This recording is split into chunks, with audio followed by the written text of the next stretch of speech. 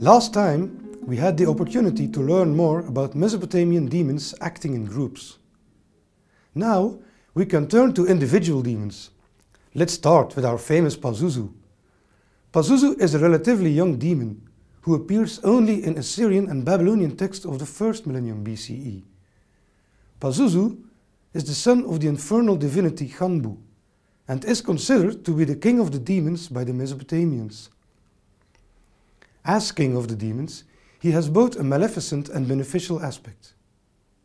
As a wrongdoer, he may cause huge epidemics, but he may also be invoked against other demons, spirits or monsters, such as Lamashtu or the evil west wind. In that sense, he uses his royal authority to order a demon to withdraw from his victim and return to his or her abode. It is this beneficial aspect that caused Mesopotamians to put amulets with his effigy in the foundations or on the walls of houses.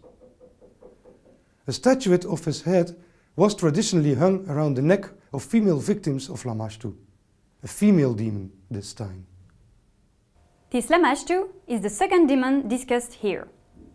Despite the major role of Pazuzu in modern times due to the American film industry, as we have seen in the previous unit, the most frightening demon in the eyes of the Mesopotamian is actually Lamashtu, who already appears in text from the 3rd millennium BCE. Originally, Lamashtu was the daughter of the god of heaven, Anu, and the sister of the goddess of love, Ishtar, but when she demanded to have meat for food, she was expelled from heaven.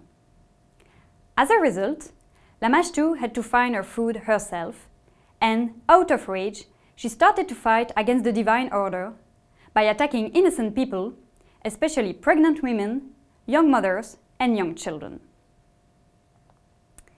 Taking into account the high child mortality rate in ancient Mesopotamia, one can easily understand the great fear inspired by this demon.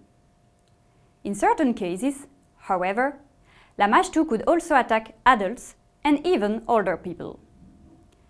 Lamashtu usually disguises herself as a midwife to access her victims, whom she subsequently tries to kill by strangulation or by using poisoned milk. Symptoms of her unpleasant presence are fever, diarrhea, loss of appetite, abdominal distension, jaundice, and typhoid fever. Lamashtu is an individual demon with a specific iconography and history. In incantations, Lamashtu is described as possessing the head of a lion, the teeth of a donkey, bare breasts and a hairy body, blood-stained hands with long fingers and nails, and the clawed, talon-like feet of an eagle. She always appears in private religion, never in the official state religion. That's why we have many incantations against her, as well as amulets worn by the people around their neck and inscribed with incantations against her. Such amulets could also be placed in the corner of houses to prevent Lamashtu from entering. Along with some specific rituals, these incantations are the principal means to fight this horrible demon. The ritual basically goes as follows. 3 statuettes of Lamashtu are placed near the sick person.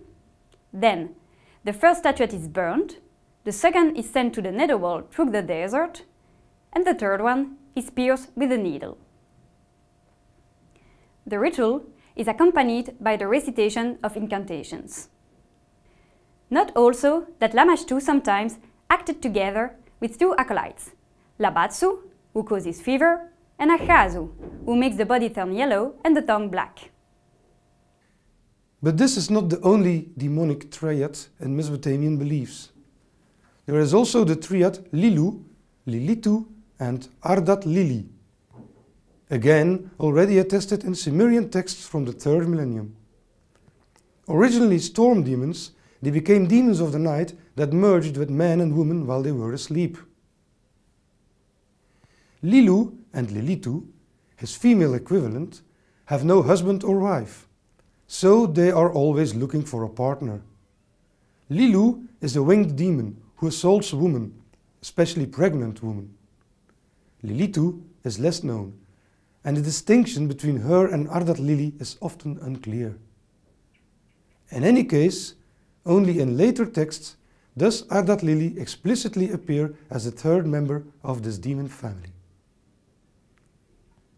Ardat-lili is described as an unsatisfied virgin who has never known the pleasures of love and who represents virgins who died before having the chance to marry or have children. To compensate for this, she attacks young men and tries to marry them or to break their marriage. But she also attacks young women of a marriageable age in order to subdue them to their own desire. Occasionally, she even is in search of babies to eat. Once attacked by one of these three demons, the unfortunate victim will never find a partner again. Incidentally, and in all likelihood, Ardat-lili is the prototype of the female demon Lilith of the Hebrew Bible, a book that does not only talk about the angels, but also about demons, even if that topic cannot be dealt with any further in this course. Two other demons are Namtar and Samanu. Namtar is a special one, as he is both venerated as an earthly god, the personification of death, and fear as a demon, in texts from the 2nd millennium BCE. As a god, he is only attested in lists of gods and in some mythological texts, while, as a demon, he is mentioned exclusively in incantations. He is the vizier of Ereshkigal, the divine queen of the netherworld. In his function as a demon, he is especially known as a bringer of mortal disease. In the Atrahasis deluge myth, an Akkadian epic written down in the 17th century BCE, he must, on the command of the god Enlil, terrorize humanity with various illnesses and plagues. He is always associated with plagues and misfortune, and his description as the great demon of the grave makes his intentions clear.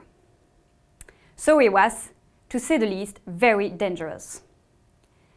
Its mouth was filled with poison, and according to the ancient texts, his clothes were symbolically made of fear and terror. The last individual demon to be discussed is Samanu, who was originally a secondary god of the city of Lagash.